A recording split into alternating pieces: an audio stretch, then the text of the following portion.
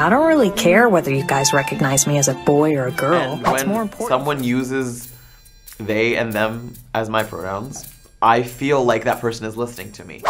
Protesters are getting clubbed like baby seals, and overpaid government workers are threatening to be responsible citizens. Never a dull moment in this bizarro clown world we call reality, and we'll be covering all that in a moment. But first thing on the agenda, pronouns. A person is compelled under Canadian law to use the pronoun of another individual's choice on pain of law.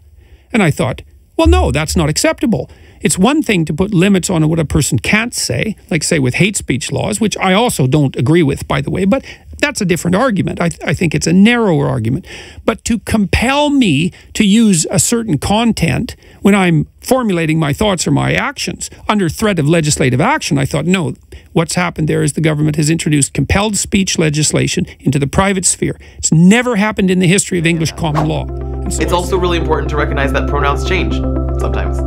Many of us will not always have the same pronouns because our gender is changing or our gender realization has changed.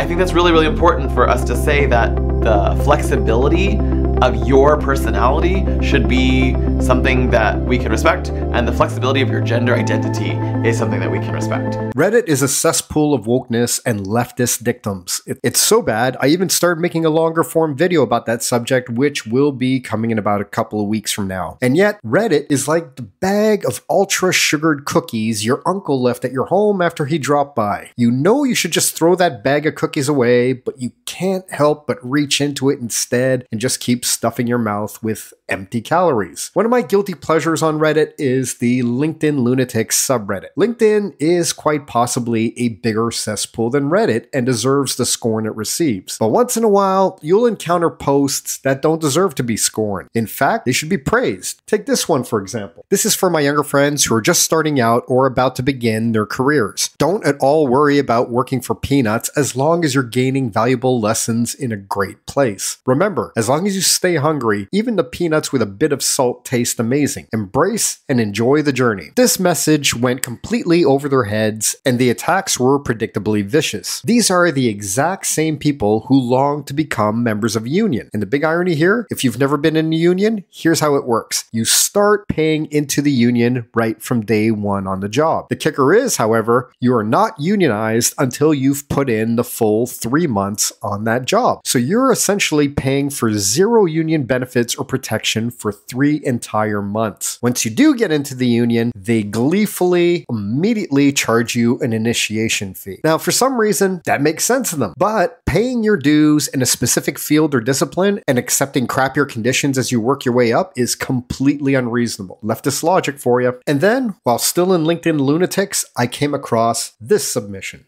So if I was like hiring and I saw pronouns, here's what I'm going to assume. I'm going to assume you're obviously very liberal. So I'm going to assume you're one of those people that is super far left. Hey, I'm going to assume you're not a very hard worker.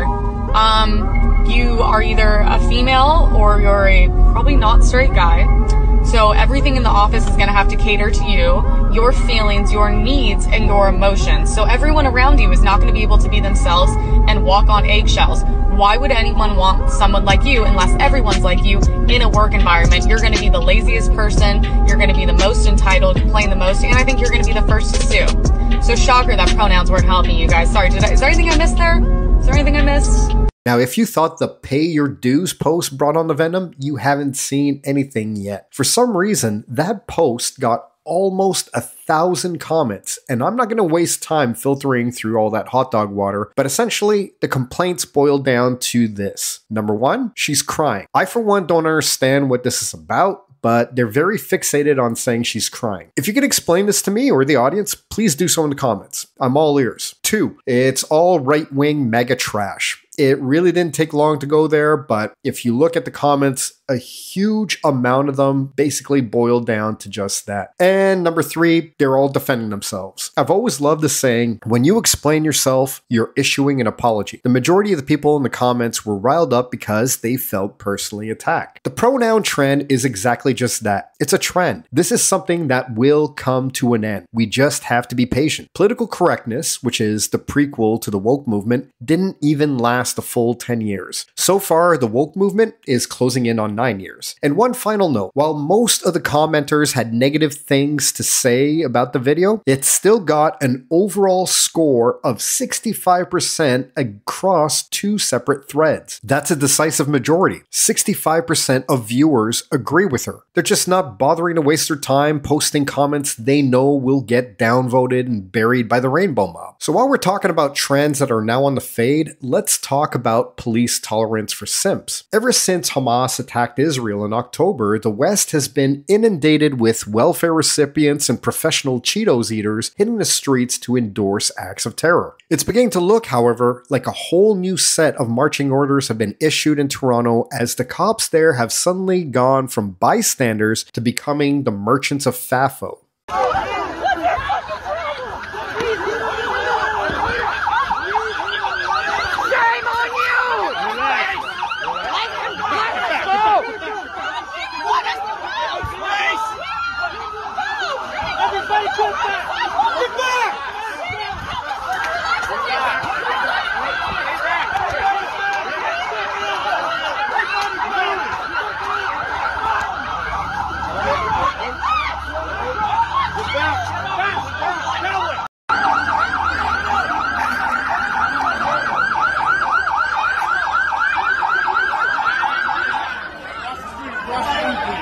Yeah, you go across the street.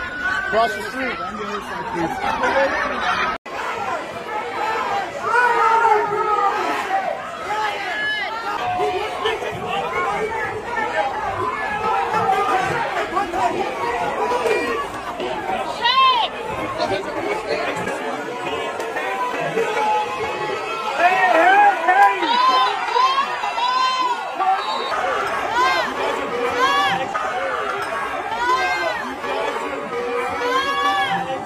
Personally, I think the sudden change in policy might have come from this.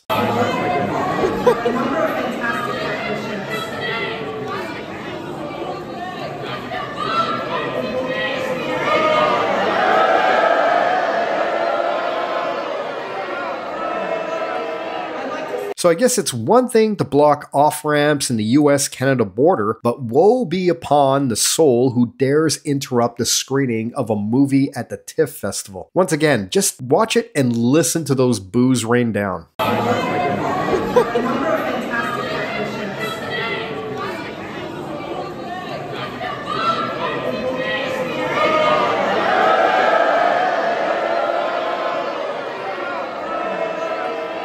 That right there, that's the sound of the silent majority suddenly becoming very vocal. Finally, this brings us to the one topic that appears to be taboo in Canada, even among the right, and that would be unions. Canada's government workers celebrating at a Labor Day barbecue. In a week, they'll be eating lunch downtown more often.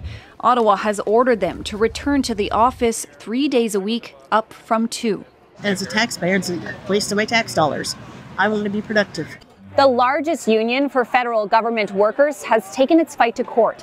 It argues Ottawa should have to prove why forcing employees back into the office is better. If you work in the private sector, I already know what you're thinking. But that's what makes the public sector union workers so special. They live in their own little world. You're not allowed to live within that special little world of theirs, but you sure as hell are expected to help protect it whenever it's under threat, be it perceived or real. In the latest development in this whole drama, the union representing the government workers is encouraging them to protest their return to the office with a stunt so bizarre you'll struggle to believe it. They want their workers to bring their own lunches to work to deprive local businesses close by to their offices of income as a means of protest. You heard that correctly. I won't even go into why they're putting the crosshairs on the wrong target. Anyone who isn't part of this union can clearly understand that. What I don't get is this. If the workers are already working from home now, what difference will their protests make to those surrounding businesses? I digress. All the same, Thank you for watching, and please consider subscribing.